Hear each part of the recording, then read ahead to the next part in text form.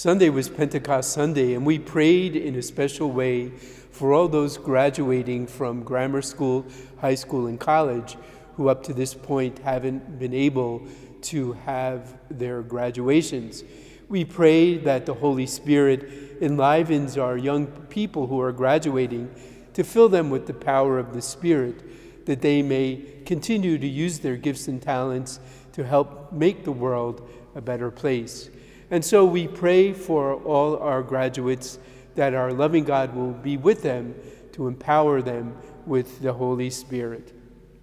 Dear Lord, today we bring these graduates before you, asking you to keep your hand of protection upon them.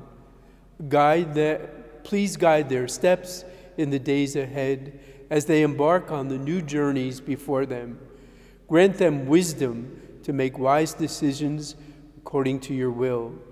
May the road before them be paved with joyous opportunities that bring honor and glory to you. And may Almighty God bless you, the Father, and the Son, and the Holy Spirit. Amen. And in the words of St. Catherine of Siena, be who God meant you to be, and you will set the world on fire.